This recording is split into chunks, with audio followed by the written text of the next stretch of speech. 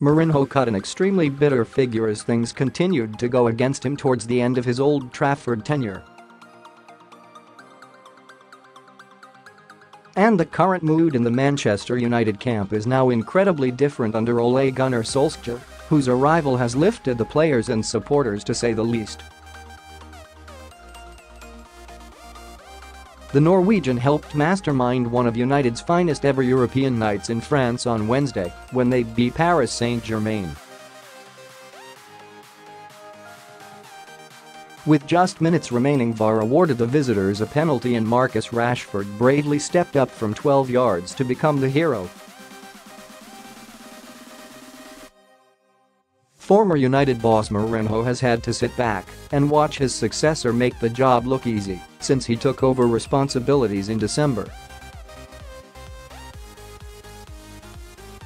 But to the surprise of many, he dished out praise to his former players for their performance at the Parc des Princes. He was asked by RT to pick his special one from the midweek Champions League action. In terms of players, I was immediately thinking about Dusan Tadic because he was a key player in that amazing match, Mourinho said. But I think independent of the performances, Ajax and Manchester United results are phenomenal results, and if the responsibility in the bad days is for the managers, the responsibility of the good days is then also for the managers.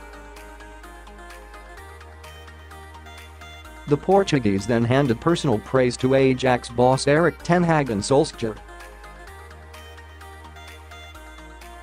"So for me, Erik Hag from Ajax and Solskjaer from Manchester United," he added.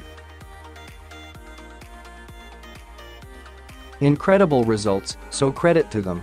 A Real Madrid's 4-1 defeat to Ajax has left Santiago Solari on the brink of losing his job after a disastrous week for the club. Speculation has now ramped up in the last few days that Mourinho could be offered a sensational return to management with Real Madrid. "Honestly, I don't know, speculations are speculations," he said. "I never hide it, I'm in a very calm situation.